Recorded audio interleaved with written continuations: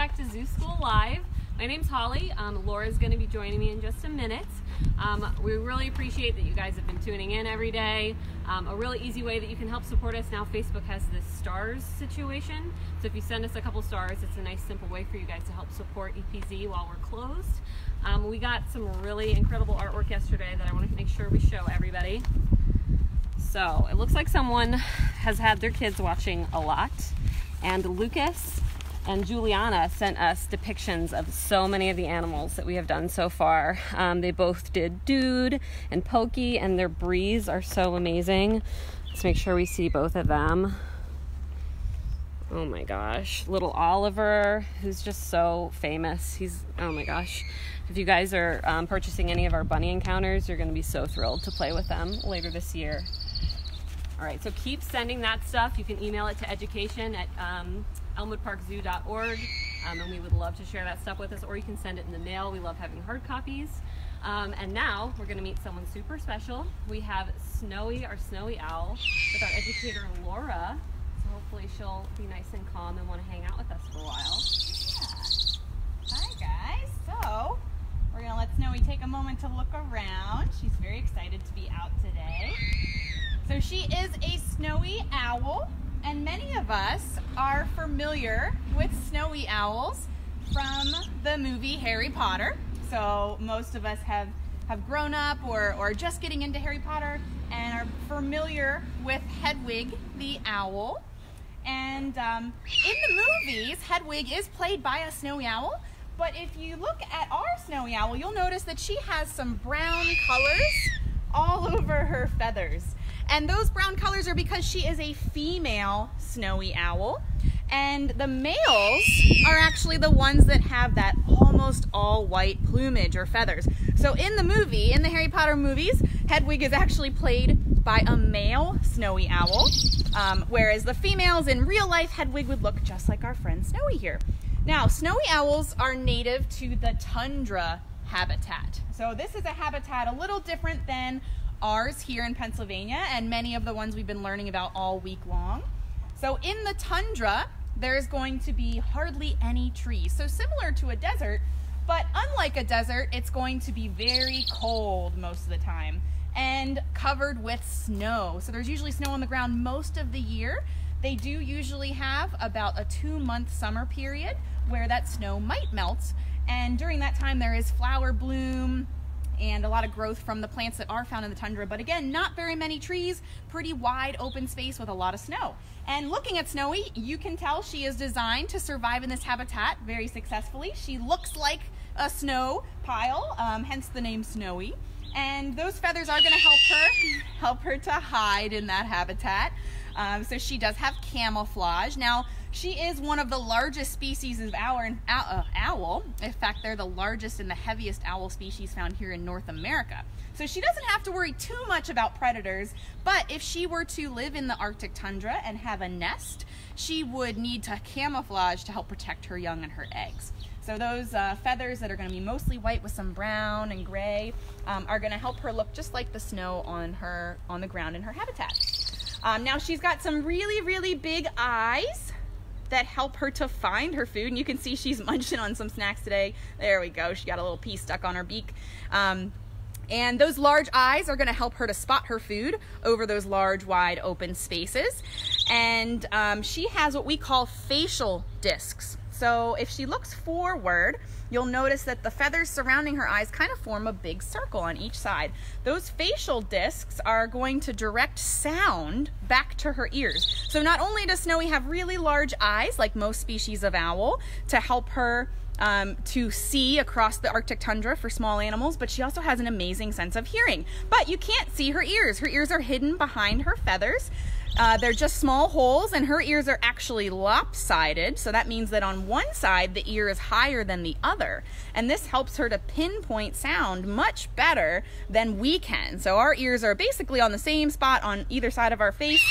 For a snowy owl, their ears are lopsided, so they can figure out if a sound is coming from above or below them much quicker. And those facial discs, those feathers in a circle shape around her eyes, they're gonna act like satellite dishes. They're gonna pinpoint the noise and send it back to her ears so she can pick up sounds much better than we can. So she can actually hear a little creature running around underneath the snow and be able to try to track it down and find it and eat it. So her eyes do help her to find food, but those facial discs and those lopsided ears are really important when she's hunting on the Arctic tundra so she can find food under the snow. Now, she is a very fluffy owl. She's covered in all those feathers. Her feet are very fluffy as well. We'll see if I can give you guys a little better look underneath there. So she has some really fluffy feet. And that's because owls like Snowy are going to spend a lot of time on the ground. So they basically have these really big fluffy slippers on their feet. So she has those sharp talons. That's how she's going to catch her food, just like other birds of prey. So owls and hawks and eagles, they all use their feet to catch their food. But covering those feet are going to be really thick feathers. So a little different than some of our other birds of prey species. But she needs those big fuzzy slippers to keep her feet nice and warm on the snow. She also is going to have a lot more protection as far as feathers that keep her warm. So down feathers. She's going to have more layers of feathers than some of our other birds in our area are going to have. Now, Snowy never lived on the Arctic tundra. She actually came to us from a breeding facility in Canada, and she's been living with humans her whole life. So she was raised to be part of a collection like at a zoo and to help us to teach. So she's an ambassador animal, and Snowy's actually been in training for the last 1.5 years to make sure she's very comfortable around people. Myself and some of our other staff, shout out to Ashley, have worked really hard to get her comfortable to come out and meet people, especially in months where it's a little warmer, because again, as a snowy owl, she likes those cold temperatures. Normally in the summer, she just kind of wants to sleep around and hang out, not do much. So it was a lot of work to get her to come out and meet people. So we're hoping once the zoo's open, you guys will get to come see her in person. You'll notice that I'm giving her little snacks. That's because we reward her for coming out and being on the perch or being in situations that might be a little different. Snowy's never been on camera like this before, so she's this is a new experience for her. And that vocalization, that yelling, that doesn't mean anything bad. That's just kind of her reminding me that she would like some more snacks whenever I get a chance to give them to her. So owls often become pretty vocal when they know that they can earn food rewards for doing different behaviors. So she is always kind of telling me, hey, hey, I'd like a snack now, please. You can see on her face as she's looking towards you, those facial discs, but they also have all these tiny fine feathers around their beak. And we'll see if she'll demonstrate a little bit there. Those feathers actually help her to feel around her face, because while owls have amazing vision at nighttime and they can see far distances, they have pretty terrible up close vision. So when she's finding her food, she actually has to use her sense of touch with those feathers around her beak to help her track it down once it's up close to her. So she might be able to see a mouse or a lemming, which is another small animal that lives in the tundra.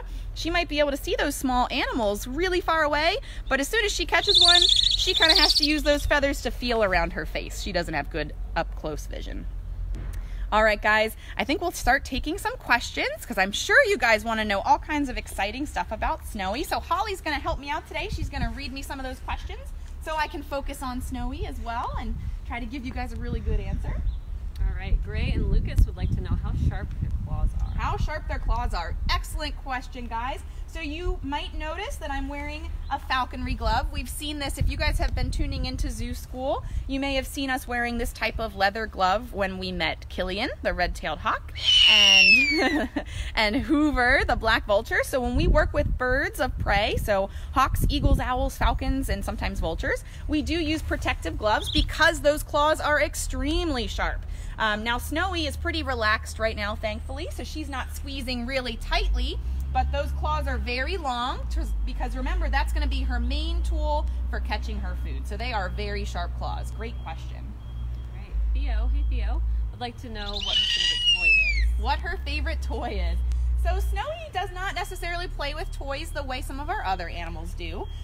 We occasionally will give her different types of food though, kind of as enrichment instead. So she likes to eat mostly mice and rats here at the zoo, but occasionally she does get some chick and some venison, things like that. Now we give her different things to sit on, so different perches in her enclosure, and those are kind of enriching for her as well. But as far as toys go, we've never really given her much for balls or games or anything anything like that. But maybe we'll have to give it a try, see how she likes them. Good question. Melita would like to know if she can turn her head all the way around. All right, can she turn her head all the way around? Not quite all the way around, but about 3/4 of the way. So she can turn her head 270 degrees. That means that her body can face you guys, but she can actually look all the way over to Holly, behind her, and then back to me without moving her body. So her head can spin 270 degrees. And that's because she actually has twice as many bones in her neck than we do. So we have 7 bones in our neck. Owls typically have 14. And remember, those eyes are very large. Those help her to see far distances. Those eyes are fixed in place. So that means they do not move.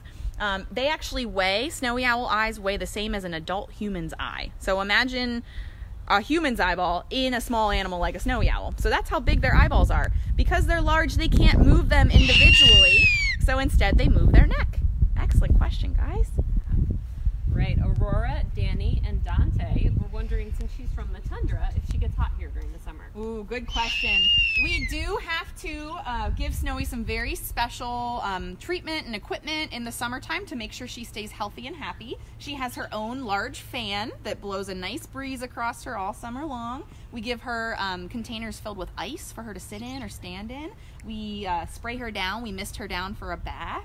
And if it gets really, really hot, we do have the opportunity to bring her inside in the air conditioning. But thankfully, because Snowy has lived in this area for most of her life, she actually came from Canada to New Jersey, and then from New Jersey to here in Pennsylvania to Elmwood Park Zoo. She came to us in 2012. She's been living in this area for a while, so she has gotten used to it, but she is still sensitive. So yes, she has her own special fan and her own ice boxes and things to keep her nice and cool.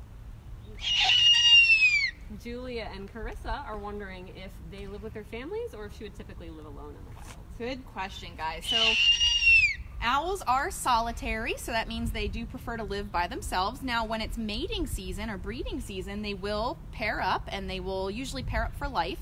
But when it's not time to lay eggs or have a nest, they go their separate ways. So they enjoy being alone. Snowy does live by herself here at the zoo, and other than the trainers that she works with occasionally, she does prefer to kind of have her personal time.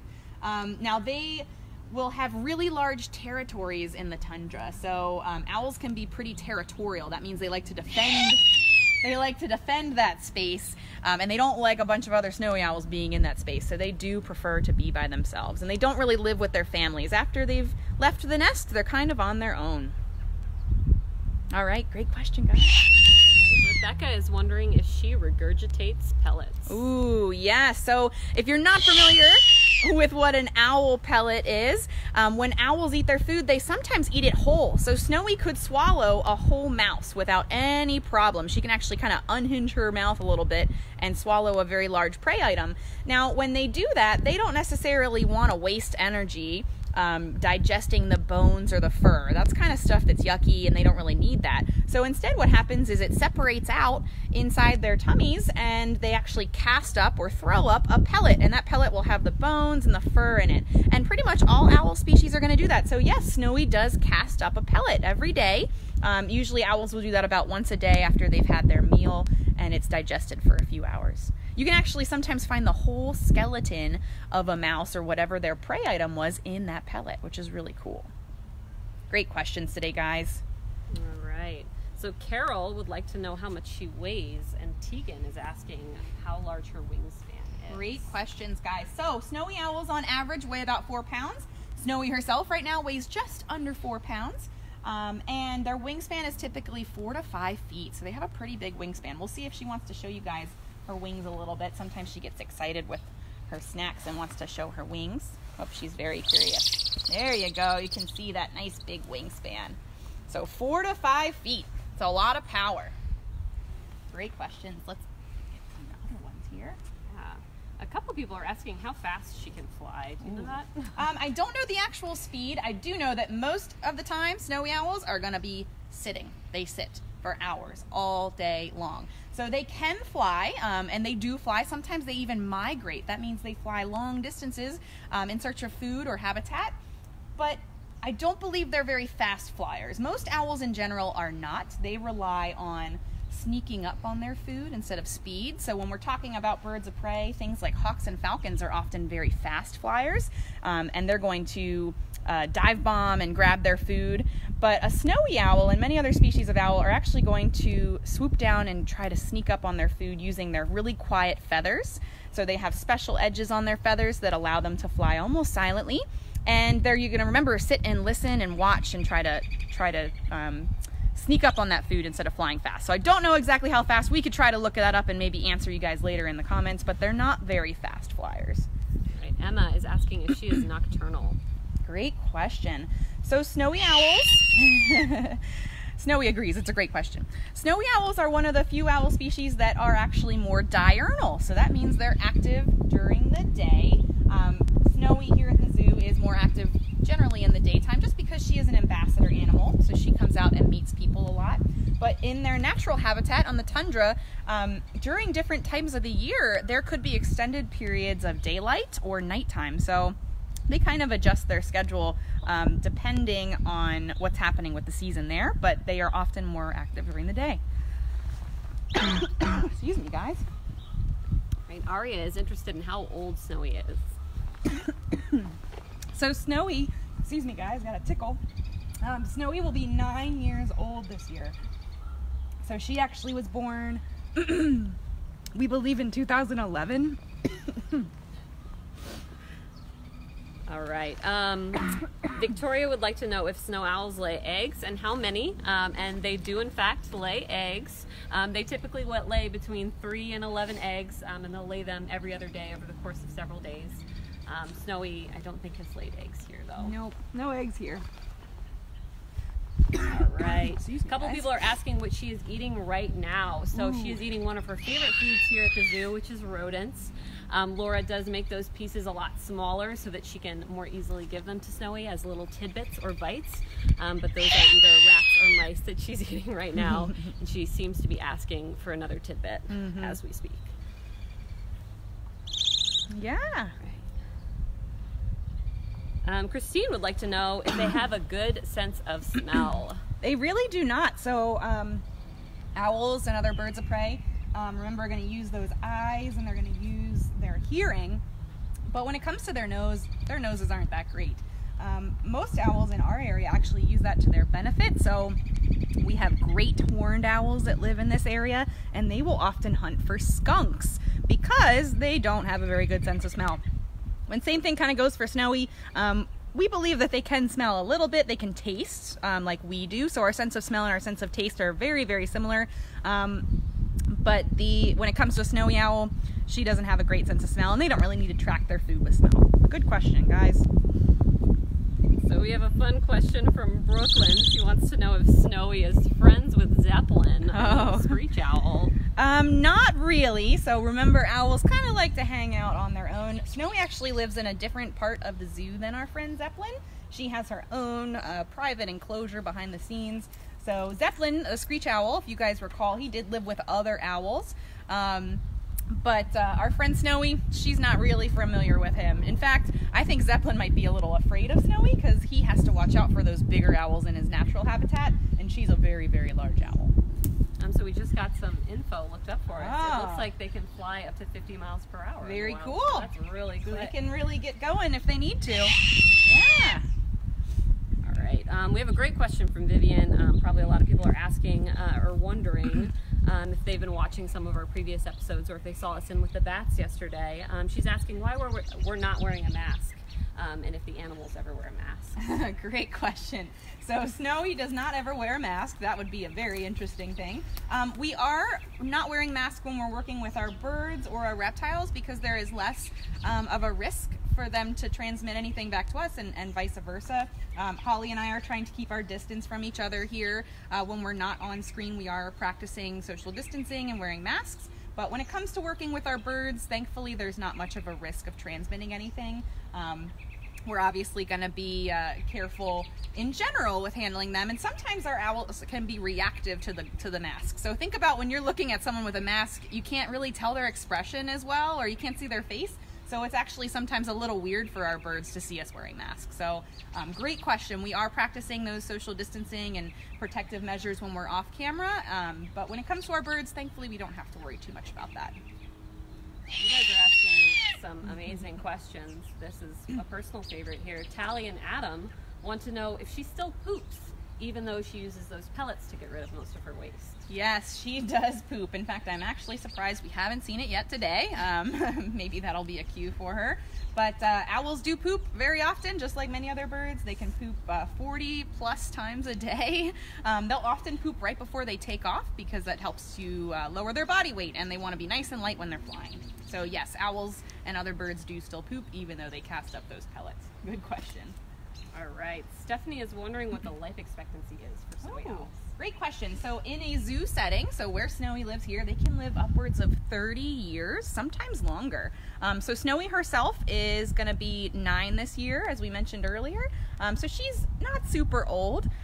In the wild, typically they live between 10, 15, sometimes 20 years. If they can reach adulthood, so if they're a grown-up snowy owl, they have a pretty good chance of surviving. There's not a lot of natural predators. The main issues that these owls face in the wild are habitat loss, and then the shifting climate. So they like a cold area, and the way our world is changing right now, some of those temperatures in the tundra are shifting higher than normal.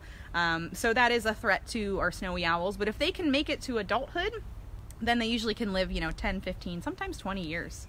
Large owls typically can live a pretty long time. All right, looks like we have time for 1 or 2 more questions. Scarlett is interested to know what her feathers feel like. Ooh, her feathers are extremely soft. Now, I know this not because I've touched Snowy herself. She would not like that very much at all. But she actually goes through a process called molting, and we have a few of her feathers here that Holly can share with you guys. And when she molts, she's actually losing old feathers and growing new ones. And those feathers are extremely soft because they have a very special edge, a fringe, that actually helps to break up the air. So when a bird flaps its wings, they have to push that air out of the way. It can often make a lot of noise, but remember, owls want to sneak up on their food. So like many other species, she has a fringe on the edge.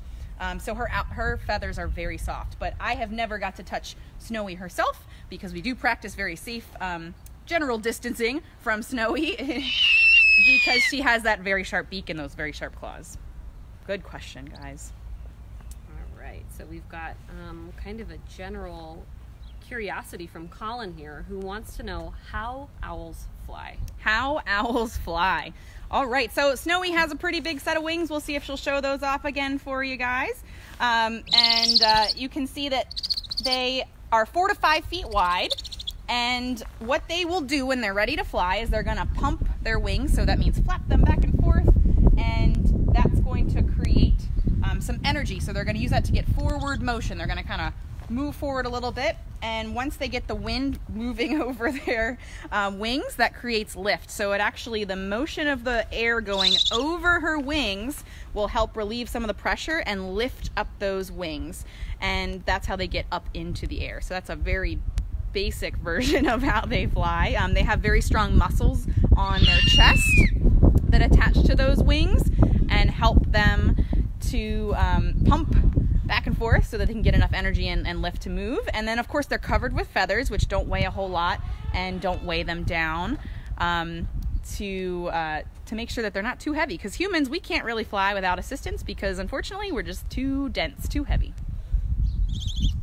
All right, guys, is that our last question, or do we have one more? Let's do one more. All right. We've got so many fun ones. Caitlin just asked if she has teeth. Does she have let's teeth? do that one. Excellent question. She does not have teeth. Instead of teeth, she has a sharp beak that she uses to rip and tear. Now, like other birds, that beak is going to be made of keratin, so it's made of the same material as your fingernails.